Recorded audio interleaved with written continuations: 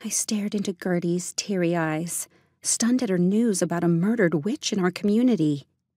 Aunt Birdie had hinted that other witches lived amongst us in Honeysuckle Springs, but she'd refused to tell me their names.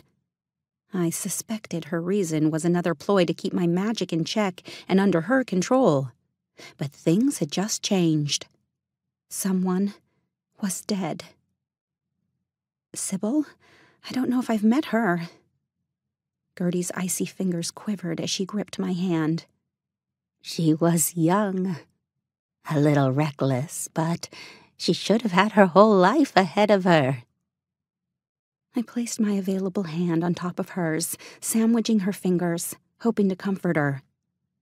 What happened to her? What makes you think someone murdered her? Gertie sniffed and waved away my comment.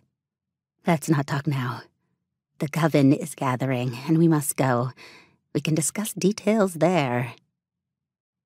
Coven?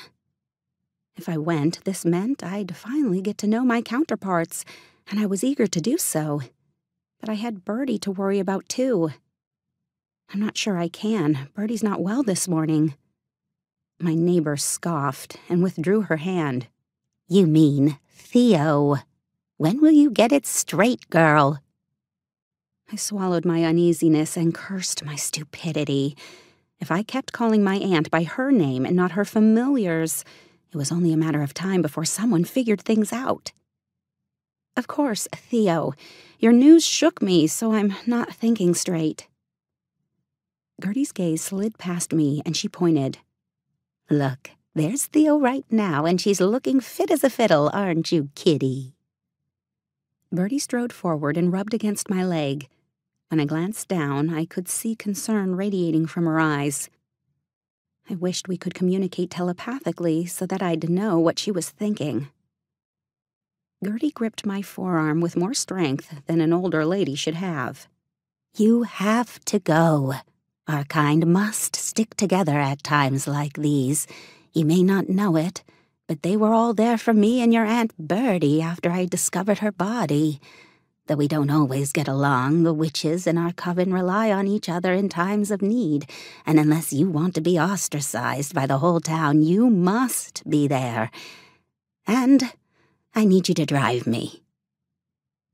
She'd left me no choice, and it seemed as if Birdie was feeling better. Okay, let me get dressed. With a firm nod, Gertie turned from me. 5 minutes. I'll wait in your car. I scrambled toward my bedroom, suddenly wide awake, with Birdie chasing after me. I'm coming too. I cast her a quick sideways glance as I tugged a shirt from a hanger in my closet and snatched the jeans that I'd worn the previous day. Are you feeling well enough? Yes, she called as she followed me down the hall to the bathroom.